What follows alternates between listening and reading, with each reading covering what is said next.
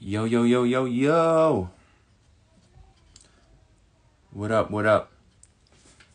It's Justin. It is not cut right. You are not watching Making the Cut. If you are here for Making the Cut, we will be back next week. But you should stick around because we're doing an interview today with Emanuel, aka T.R.U.T.H, and producer Mark Mims, and we're talking about their new film, Bad Things Happen in Philadelphia. We're about to go live with both of them right now. What's up, everybody? If you haven't heard of Bad Things Happen in Philadelphia, it is an awesome documentary that covers the gun and gang violence that is happening in Philly. The movie is executive produced by Alan Iverson. There is a CHH heavy soundtrack that was made for this film, and Emanuel, aka T.R.U.T.H, kind of orchestrated the whole thing. So we're going to go live with them. Let's see if they're in here. Let's see. If you're just tuning in, going live with T.R.U.T.H, aka Emanuel and Mark Mims. So let me just invite them to the chat.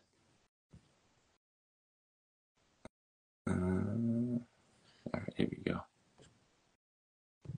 All right, just waiting for them to join. Oh, I see Truth. He's in here.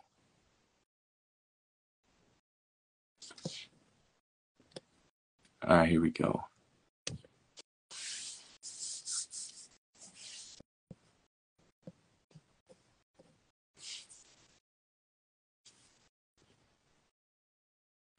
Going live.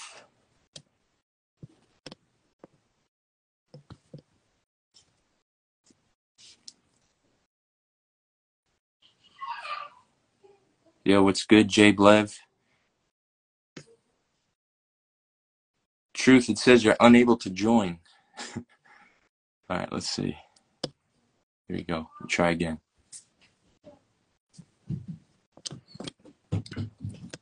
We're talking about the project Bad Things Happen in Philadelphia. All right, here we go. What up, what up? What's up? What's up? How you doing? Fantastic, man. How you? I'm good. I'm good. I'm glad we were able to reschedule this. We're just we gotta wait for Mark to get in here. You should be coming soon. Let me see. He's texting me right now. All right, so are you, for the purposes of this interview, are you T.R.U.T.H or are you Emanuel?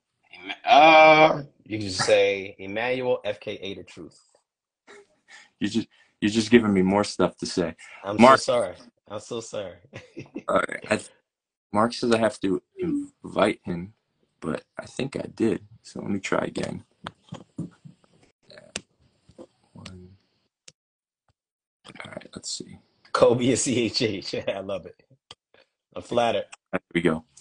What's up? Hey, there we go. What's Yeah, up, fellas?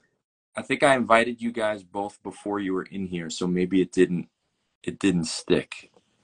All right. We're Well, here, bro. all right, we live. We live. We're doing this. We live. We live. Go. I What's wish you going guys, on, Rapzilla family? yeah, Friends? I wish you guys were bigger and I was smaller because I'm just asking the questions, but all right. So everybody tuning in right now, we have Emanuel, formerly known as T.R.U.T.H. We have producer Mark Mims, and they just got together on a project called Bad Things Happen in Philadelphia. It is a documentary that talks about the gun violence in Philly, the gang violence, and what Gary Mills of Shoot Basketballs Not People is doing. And you guys also put together a soundtrack that is heavy with CHH artists and actually former CHH artists on it as well. So that's super dope. So guys, we want to talk about this movie. We want to talk about how we can support it. We want to talk about how this all came together. So I guess the first question would be to Mark. Could you speak on how you got involved in the film and then guide it into how Emanuel got involved, and then he can pick it up from there? Yeah. I mean, backstories. I mean, I've been working with True for uh a long time. Yeah. 10 years Yeah, maybe? 10 something like that.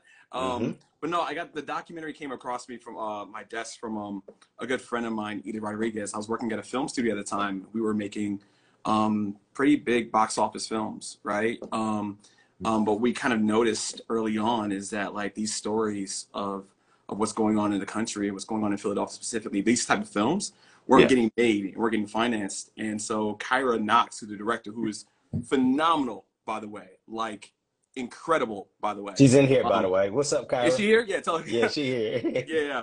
What's up? Yeah, she created a phenomenal sizzle reel, and it came across my desk, and I reached out to her. I didn't know her at all, right? I didn't know her Yeah. from our stories. We know her from Can of Paint, and reached out and said, "Hey, look, like I love this project. Like, let me, a music guy, get behind you and kind of help you kind of bring this to life." And so we started working on this. I think we've been at it for over 2 years, Justin. And so and her and her team are phenomenal. They tell such a beautiful story of some of the harsh conditions in Philadelphia, but they do it in such a meaningful way, Yeah. right? Like you've seen documentaries before that are like only showing you the gloom, right? But Right. I mean, they paint such a beautiful picture of the city of Philadelphia and don't reduce it just to the statistics. And so, so when we were working on the film, I talked to Truth about it when I first came across the desk. I was like, hey, look, I think I want to make a soundtrack for this. I think I want to kind of make a score for this. We've been talking about kind of diving into this space for a long time. And I sent him the sizzle reel. I sent him the information. And the rest was history. We started working right away. So. Yeah. Was the project completely done when it came across your desk, or it was just kind of, well, you said it was a sizzle reel, so it was more just like a trailer of what it could be? Like, how long in the process was it? Yeah, so I mean, it was a week's worth of shooting. It was a week's worth done. So I'd say, I think Kyra would tell you it's about almost halfway there, right? Like Kyra and her team. I mean, listen, like being in film for the last few years, what they were able to pull off just in Community by themselves is just phenomenal. And so, when I came up, they were about 50% completed, Yeah. and that's when we stepped in and kind of just started working on the score and the rest of the film and soundtrack. All right. So now, Emmanuel, how did it come across your desk, and how did you jump on and become involved? Well, first of all, as Mark mentioned, he and I have been in partnership for a very, very long time. And, kind of the nature of the relationship is, whenever opportunities arise, we're Okay. volleying, you know? Good boy. Yeah, you know what I mean? And, in a situation like this, and the good thing is that the talent is there. So it's not like we're just giving each other stuff to do. And it's not, but I was really excited when he called me about this because I've been in an A&R space probably for the past 3 years heavily. I just been really Mhm. quiet about it. But Mark knew that I've been functioning in that capacity and shaping albums and providing vision and direction sonically and musically to various projects. And so this though was for me the biggest over the past 3 years, and the most exciting because of the complexity of it. There's a lot of complexity because when you're working on a score, particularly the soundtrack is one thing and the score is another. And the Right. score, the music has to become a character in and of itself. And then the music has to be reflective and representative of each of the characters that are in the actual film. Yeah. And so the time that it takes to kind of find sounds that are complementary to each of the key characters in the film was a task, but it was exciting and it was fun, and we landed, we got there. And for the soundtrack, it was really exciting. And the soundtrack includes myself, Beam, who does a lot of work with Beyonce and many others, Jill Scott, Adam Blackstone. So it's chock full. And to your point, some CHH artists and some who are former CHH artists. For the soundtrack, we just wanted voices and brands really that were consistent with the positive messaging of the film. Yeah. Because the film is really it's heightening people's awareness to gun violence in Philly, which people know that I'm from Philly. But at the same time, it's offering an alternative. Shout out to Gary Mills, for providing an alternative space. You know what Yeah. I'm saying? And so the soundtrack, we just wanted the soundtrack to really we just that's what we wanted for the soundtrack to serve as the soundtrack for for this film, so that when people, if you didn't see the film, the soundtrack would get you excited about it. So Yeah, and I think Mark, we might have spoke about this a little bit too. There's this national like topic that D1 sort of sparked, and this has always been like an actual topic, but D1 kind of said it in a way that made people take notice. So, from both of your experiences, can you talk about maybe I guess the role the messaging of music has to do in within communities, especially I yeah. guess specifically for this project we're talking about Philly. Like how does music that might be for the streets and everything impact the people who are actually in these communities? Yeah, I just saw, do you want to do that interview? You mind me taking this one, Mark? Go for it.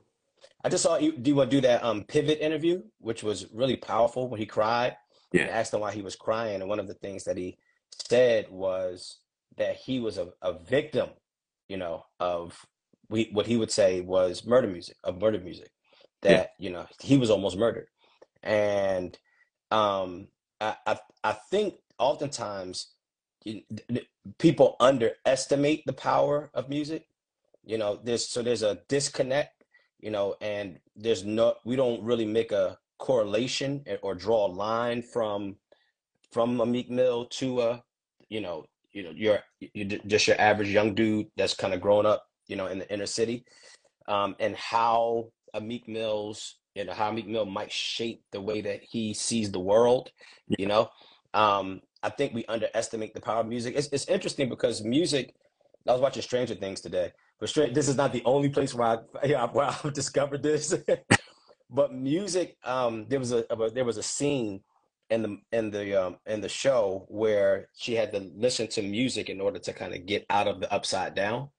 yeah, And one of the points that they made was that music has the ability to transcend the what is the frontal cortex, which is essentially just that executive space in your brain that processes information, knowledge. You know what I'm saying? yeah, But it kind of transcends that, and it moves into the realm of imagination, and once you get into the world of imagination, you know how broad that can be. And so I think so many of us really just underestimate the power and the influence of music. And so I think what D1 is saying is critical. And I think he's also saying that it's important that there's congruence, because you can have an artist that, in their music, on one song represents positivity, and on the very next song does the opposite. I think that's what he's fighting against, the contradictory nature of a lot of the music that's out there. And I think that's what we wanted to do on this soundtrack. We just wanted there to be consistency.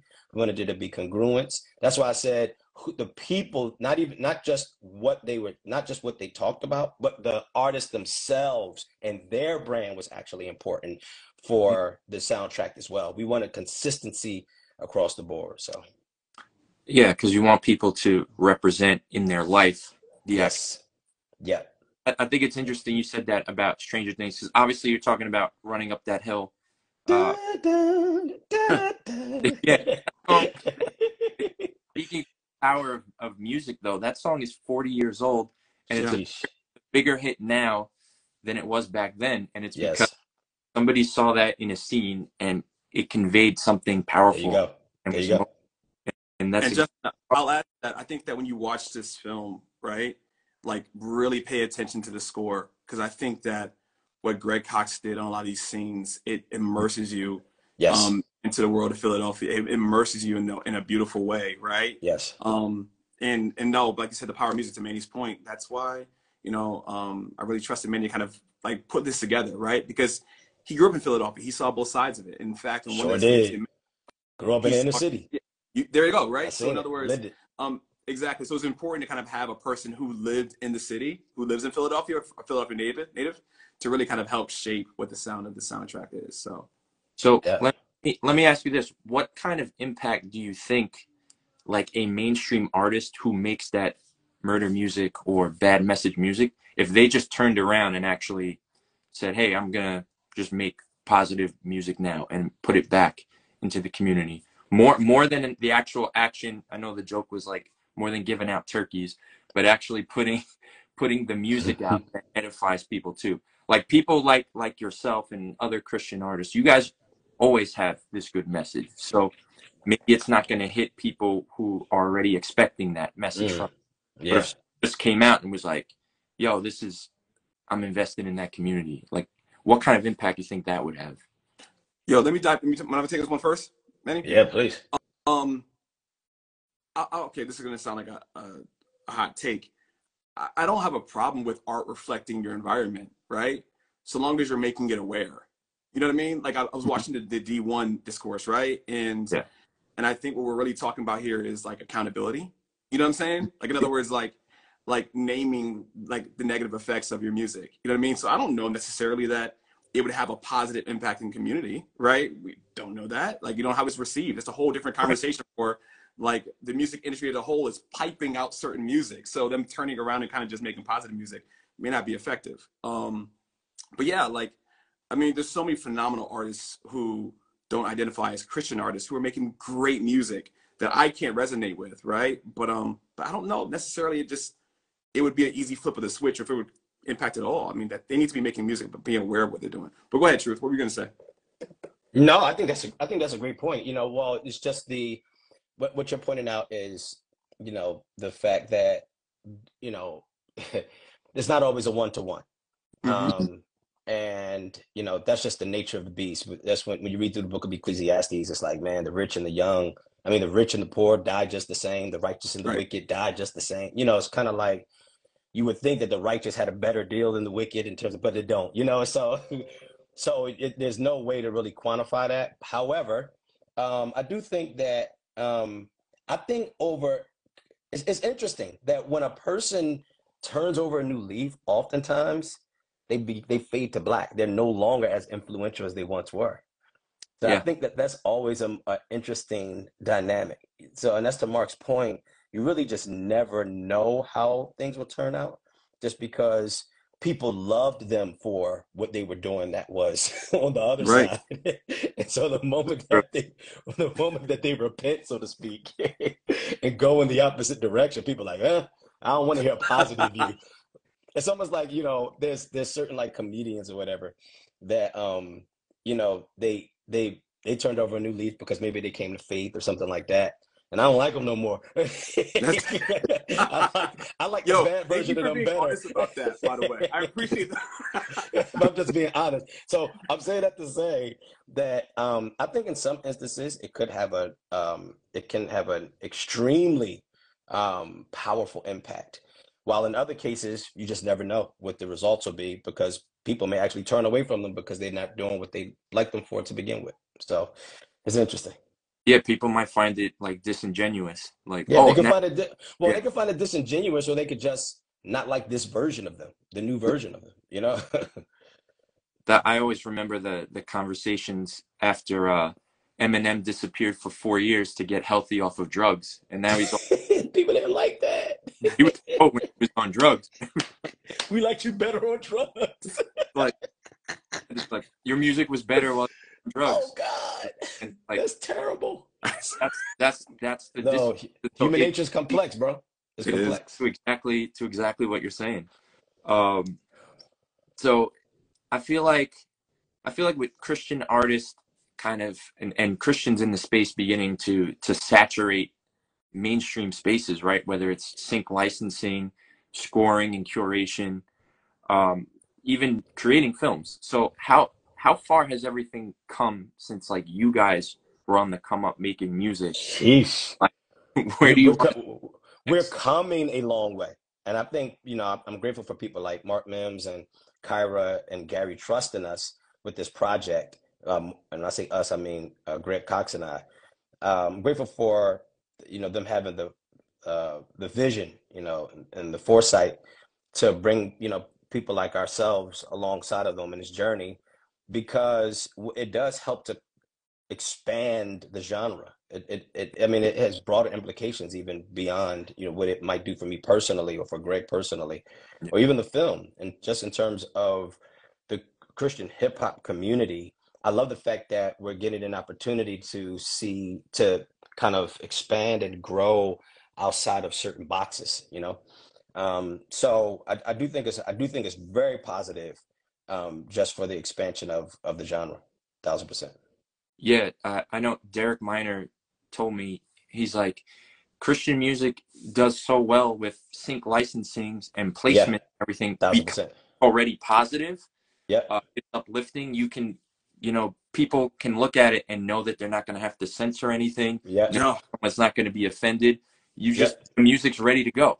yeah, Pretty much 1,000%, super dope thing. 1,000%. All right, so let's talk about AI, Allen Iverson. How did That's he Mark's get guy. involved in this film, and how much of a stamp of legitimacy did he put by just having his name there? All right, so I'm gonna tell you. Okay, we're gonna have some conversations. I think one of the things that I realized in this process is that there are a lot of times, a lot of we'll call celebrities who are unaware of the cultural power they hold. Yeah. Like they're used to being treated as products, right? As just brands, Hmm. right? As just, as just talent, right?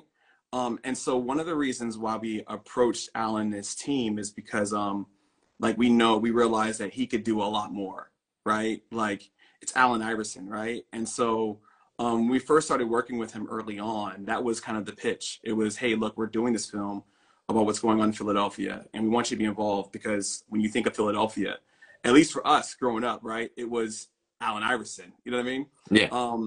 And so early on, he lent his name, and we had already had the project at the point, right? Like, we reached out to him and said, "Hey, look, we really want you to be involved in this," and he did. He lent his name to kind of get us in certain doors, right? And so we're grateful for that, right? But yeah, so Alan's also been navigating it as well, understanding his cultural power that he holds. Because, like you said beforehand, if we're talking about artists as well, right? We're talking about influencers, right? Like literally just him adding his name or saying something positive, it means so much to so many people.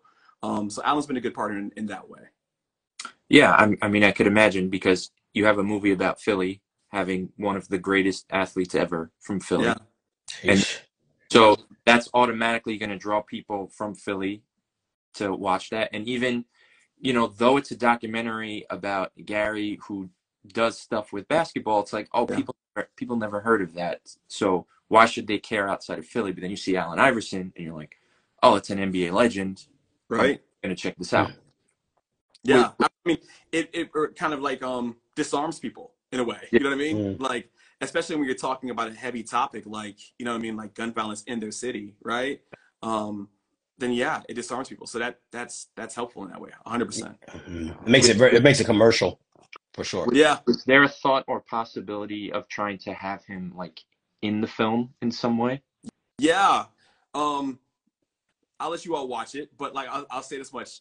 Alan is now the vice president of Reebok, right? And so we are producing a film and making a film at the same time while he's navigating some things. So, but yeah, that was always a thought to kind of have him a part of that. But what he did do is he lent his talent. We have a voiceover from him in the trailer. You hear him in the trailer as well. I'm not sure if you heard Yeah. it. But yeah, I mean Alan gave us what he gave us, and so like we're excited to kind of like move forward from that. Okay, dope. Now, what can you say about, I guess, the soundtrack in terms of like the sequencing and how you wanted to lay everything out and kind of tell the story of the project? Yeah. So, I mean, if you're talking about the film itself, I mean, you're asking how would we kind of break it Well, down? I'm talking about the actual soundtrack, like Oh, Yeah. the oh, that's soundtrack. me. Yeah, That's your question. Just telling a story. Yeah, just wanted songs that help to tell the story, because the music just it serves the film, yeah, you know, and And True, can I so say something real quick while you're no, saying please, that? no, One please. thing I love most is that in this soundtrack, what you'll hear is also some young artists from Philadelphia who are actually in the film, right? right. Like Hmm? Dave King, young Dave.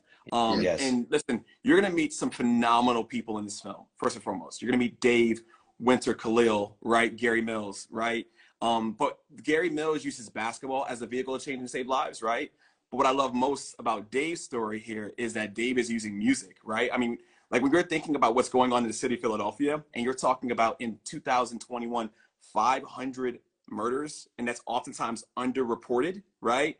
You're talking about these kids who are living in this environment, but also what influences their music, right? So we were talking earlier about murder music, right? It's this really complex situation because these kids are reflecting their reality, you know, in a way that most of us, even, listen, us in the CHH world can't even fathom, right? Like there's a certain level of safety that we have, right? In some spaces where we can't talk. That's why I'm really slow to judge like the Meeks and others, right? Because unless you've had that lived experience, we can't really say too much. But anyways, I didn't mean to cut you off, Truth. But yeah, you'll meet some kids like Dave King in the film, who's phenomenal as well. And Truth did a phenomenal job kind of just telling the story. But go ahead, I cut you off, man. My bad. No, And it's all good. No, no.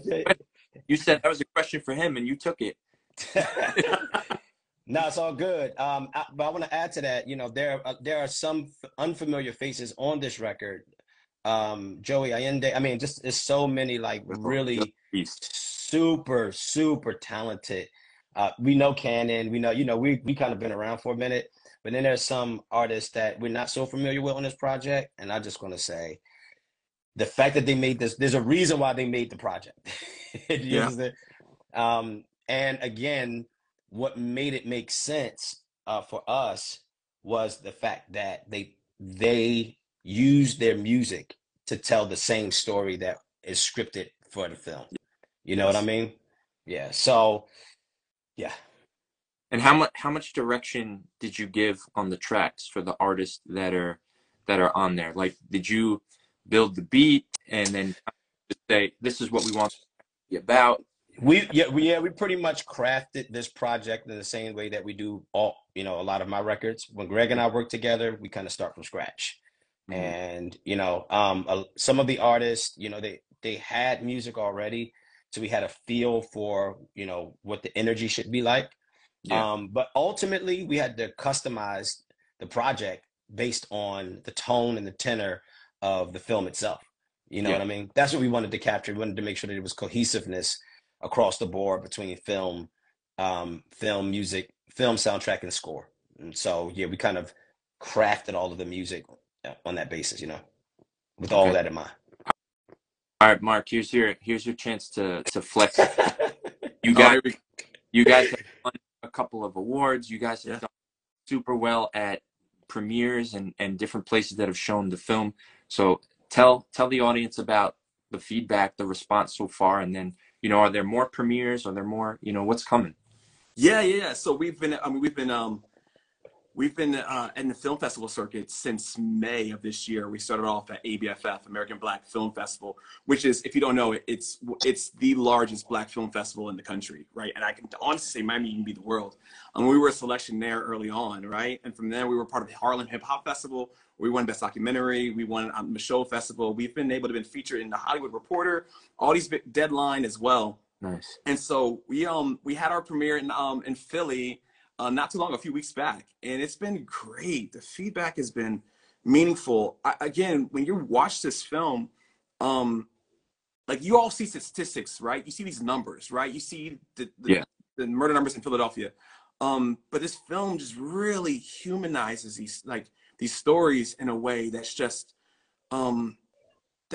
incredible. And the feedback's been great. And Gary, again, like there was support that even Gary Mills, with Shoe Basketball is Not People. So join sbnp.org if you want to take a look at it. I'll put it in the chat. And he's starting to get financial support to kind of help save these kids. I mean, because he's literally using basketball as the vehicle to change and save lives. Like, and that's not even like a catchphrase, right? Like, you know, it sounds cool, right? But like literally what he's doing is he's using basketball as an entry point for so many other things. He's bringing these kids in who oftentimes live and are immersed in trauma, and he's really offering trauma-informed care, right, through some colleagues and some therapists who do great work, like Gabe Torres, he was also credited in the film as well, but also introducing emotional intelligence. He's introducing them to agriculture, but it all starts on the basketball court, right? And so we're able to get him some support. And the response has been phenomenal. And we're also really, really excited about our partners over at Fox Soul, who I will tell you are incredible, who really rallied behind us and helped us get the story out there. And so, yeah, we have a few things that we're working on right now that we'll, of course, let Rapzilla know as well as we kind of go down the line. But yeah, it's been a great response. It's been a really good experience. It's been really good. Hey, real quick, I just want to say people are asking where to watch it. Fox Soul is streaming a couple times a week. Is that accurate? Yes, Fox Soul. You Yeah. can go to foxsoul.tv. You can go to Instagrams at Fox Soul, and you can find the screening times. It will actually air again this weekend, a few times this weekend as well. But also, as of today, you can go on Fox Soul and watch it on demand as well. You can go to the website. And so, yes, you can also follow the at Bad Things Philly Film, which will also give you the screenings. And you can also follow the phenomenal director, Kyra Knox. That's KYRAKNOX _. And you can kind of find out all the information about where to watch it there too. Doesn't Mark look like a movie guy? Listen, it's been a long 2 years, man. Like, he looks like a movie guy now. No, I a long project. So you're good. Yeah. Yes. Listen, you fit the bill. Hey, listen, I feel like I earned my scars a bit, right? So, but yeah, it's been a good journey. It's been good. Is the project, I mean, is the film gonna be like live premiering in any other places, screenings? So we are actually working on a couple of actual screenings that are happening. We're going to do a screening here in Virginia, my hometown here. We'll do that in January. But on top of that, we are working on some other screenings especially in the Philadelphia area as well. And we're also open to kind of taking this on the road as well and having panel discussions. That's something we're really interested in doing as well, because I think this film, when you're watching it, it sparks a lot of conversations, right? Yeah. And what I think you'll love most in that is what Kyra does and Kevin, who is a phenomenal editor, is that they're not leading you in one particular direction. This is not a political film. This is literally just talking about what's going on in Philadelphia, and it sparks conversations, and we're ready to take that conversation out on the road as well. So yeah. Hey, somebody just said nobody from Philadelphia is on the soundtrack. Wow. Sir, I happen to be from Philadelphia, sir. Born and raised on the playgrounds where I spent most of my days, okay? You were b-ball outside of the school? Yes, outside of the school, you know? The disrespect, man. That's just disrespect, bro. It's disrespectful, bro. He's not, they got the thumb over the screen where you're, where you at in the corner. So how can people support the film or the foundation with yes meals and anything outside of like just watching it? How can people support? Yes, absolutely. Okay, being fully transparent, what you have in these organizations is lack of resources, right? And so if you want to support, join sbnp.org, right? And you can learn all about the organization, Mothers in Charge as well, right? And yes, absolutely. And also share it. Share the film if you love it, if it really touches you, share the film, share the teasers. They can absolutely support in a whole bunch of ways, and you can find on those Instagram pages I gave you. Dope. Yeah, before we got the Philly disrespect, I actually I would say, if you're a parent, watching this movie is super impactful to you. I have 2 young kids. Obviously, they're not out and about yet. They're not even playing outside by themselves. But as a parent, when you see other parents going through heartbreak or losing a child or some sort of tragedy, I always joke to my friends. I was like, yo, since I became a dad, everything makes me cry or everything gets to me. So this movie is going to touch you in that way. You're going to get the feels just as a parent. And I think it is important too, as a parent, to see what other parents are going through.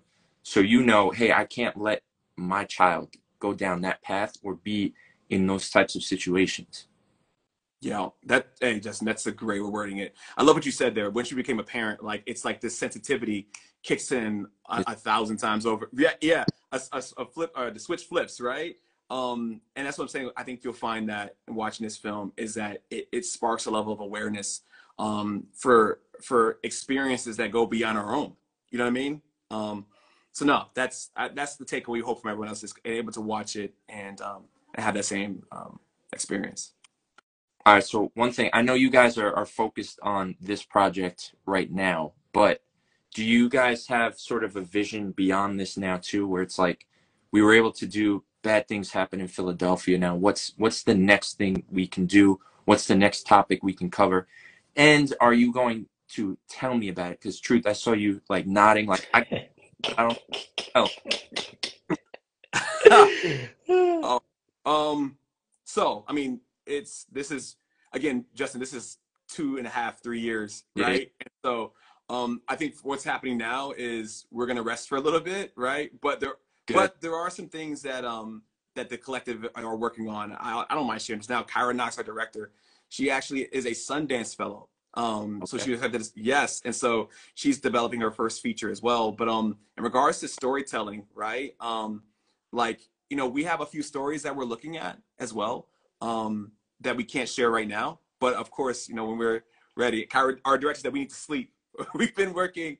I mean, hey, listen, you hear how brutal the film industry is. We're talking 12, 14-hour days for 2 years. You know what I mean? Like, Yeah. so like, so we're gonna rest for a little bit, but yeah, we have some things we're working on.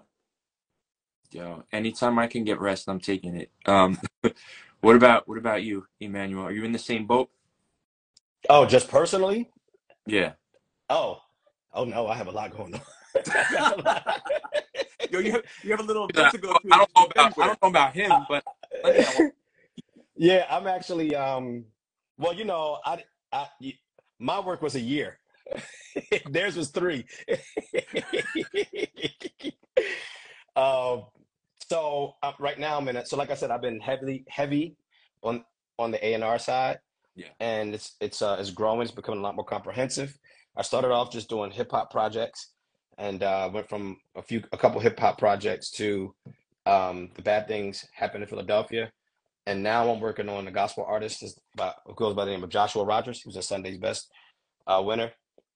And I'm in the process of A&R his project. Just started that a couple weeks ago. So that's my world right now. I'm pretty much engulfed in Joshua Rogers land. So Wait a second. Are you forgetting the fact that like, okay, we're gonna talk about it. So and here's I'm the book Grammy that you go nominated. to. Listen, And I'm getting ready speaking for the about the Grammys Grammys. to be coming up here soon. The Grammys is in February, and I'm getting ready for that. Gearing up for that. Super excited about that, man. You know, I haven't had a nomination since I think 2009. So this is a really, really special one for me. So I'm getting my suit tailored this week.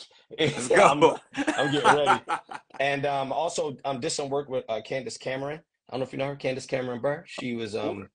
oh yeah, on the DH. View. Yeah, yeah. So did some work with her. That comes out in February as well. So got a couple things coming down the pike that I'm excited about, bro. Yeah. So I think last time we spoke, you told me that Grammy story, like that Grammy experience you had. Was that experience from 2009, or was that from No, I went to the Grammys last year. I just went though. I just here? went like, hey guys. You know, I know it looked like was nominated because I was on the red carpet and everything last year, but but yeah, no, this last year I was just in attendance, and this year I'm going as a nominee. So Okay, really cool. that's a To God level be up. the glory. To God Lifetime. be the glory, brother. Yeah. So for everybody watching, go look on YouTube the interview I did with Emmanuel. He talks about a really dope Grammy story. See, we get to plug, we get to go back.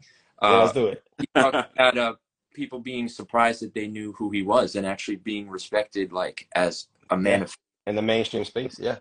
Yep. Yeah, it was wild. So it's a Hey, dope. listen, I get annoyed when we talk about this, Justin. Yes, Manny, I yeah. I told was you. great. So you should have said this in front of Mark. Oh, Justin, listen. Like we're talking. So we're talking. So, you know what I want to do one day? I want to have this family tree of like influences that Emmanuel has had across genres, right? So it's so bizarre because Manny doesn't tell you guys half the stuff he's actually working on ever. Like I watch these Yeah, interviews, right? that's true. He doesn't Yeah. say like he shares pieces of that. When one day, listen, I'm gonna hijack the interview and I'll air it all out. But my point is, this annoyance I have of him always being surprised, right? Is like it's been a long going thing, man. He's Yes. super respected. I mean, there are so many people that call his phone asking for advice musically. It's Mm. just nuts. And Listen, he doesn't like talking about himself, so I'm I gonna hype him up don't. for him. But I just stay quiet, bro. I just Wait, like to stay so quiet. I stay out the way. if you have that advice, I might have to hit you up for a few things if you're just giving it out like that. I might. Well, there is a fee. All right, fine. You can cash at me. No, I'm joking, bro. Anytime, brother. Anytime. All right, guys. So what else? Anything else to add? Anything else you think that we talk about? No, I think we've covered everything, right?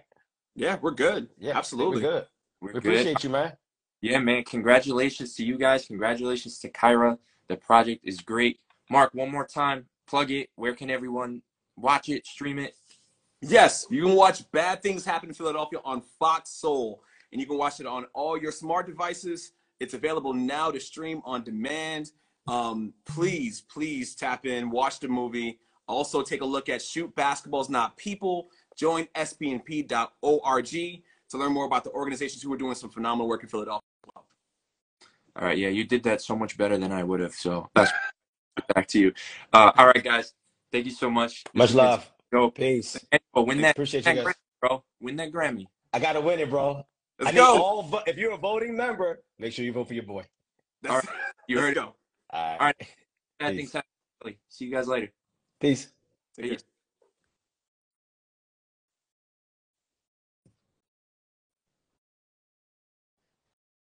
All right, everyone. If you missed any of this interview, it's going to be right back on the Instagram page.